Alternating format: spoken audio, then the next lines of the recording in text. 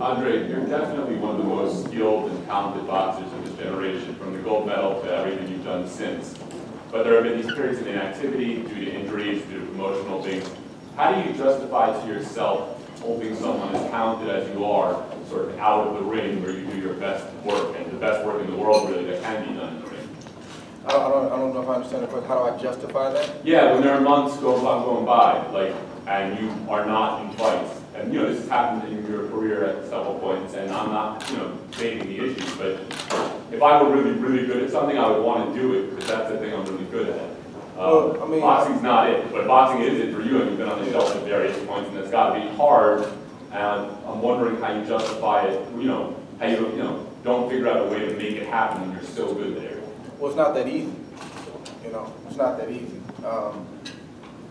And it's interesting because I talked to Jim Lampley about this, and I've spoken about this leading up to my last fight.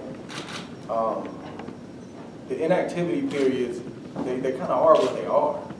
It's not. I'm not going to allow it. I don't know about you guys, but I'm not going to allow it to overshadow my career and be the main focus of my career. I mean, if somebody camps around that, then that's a bigger issue. And I think we understand what I'm saying there. We obviously have talked about, the lawsuit situation probably more than we should have. I couldn't fight. I'll say it again, I wasn't allowed to fight. I couldn't fight. Well, let me change the question. Are we going to see you more often going forward now that you can? Because we want to see you. Everyone in this room wants to see you all the time. I'm trying to answer the first question. So the lawsuit situation, I couldn't fight. Beyond that, an injury is an injury. I've been boxing almost 12 years now as a professional.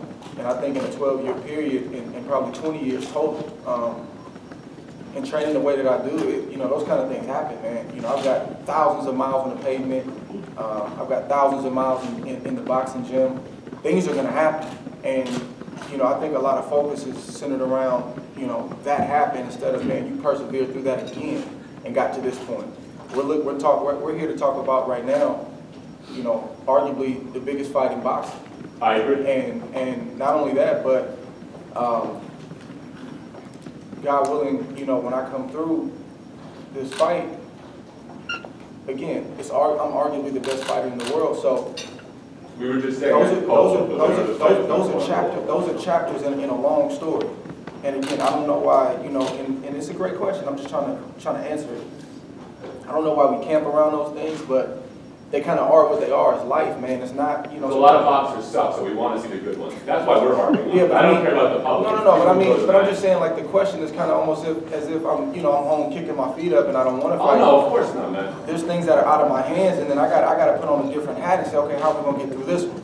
You see fights on TV where the guys are like, come on, man, and you're at the top level. Who do you rather see, those guys or you? Of course it's you. So it's not about. I respect all fighters, though. You know what I mean? So I can't say it like that, but I understand your question. Well, I can. Yeah, but I don't have to agree. I'd like to jump in with another question. I'd like to add one thing, though. To Andre's point, we're constantly hearing about this inactivity. When you think about November 19th, Andre will have fought 4 times in 18 months. That's an average of 4.5 months. A fight every 4.5 months, right? Yeah. Let's think about the last 18 months as opposed to what happened 2.5 years ago prior to that. He's been very active, and he's going to continue to be active. If he's going to continue to be active, then everyone's going to be That's happy. the story. That's all we want. We just want Andre. That's history. But this is the reality, though. Whether you're a fan, if you're a true fan, which I've seen true fans and supporters through the good, the bad, and the ugly, they're not going anywhere. They ride with me through it all. And they're the reason I got through those periods in time, because they didn't jump off the wagon. They said, man, look, we love you, man. Get through this. We want to see you back in the ring. And really, that's what it's all about. I can't, it's not my responsibility to, make everybody happy. I'm trying to get through this thing. I'm trying to figure it out as I go. And I'm trying to do the best job that I can. But of course, I want to be in the ring. That's literally how I provide for my family. But if I'm not in the ring, it's for a reason. And nobody in this room, no fan around the world could want me in the ring and being active more than I want to be. But you got to go through things. I wasn't the first fighter, and I won't be the last.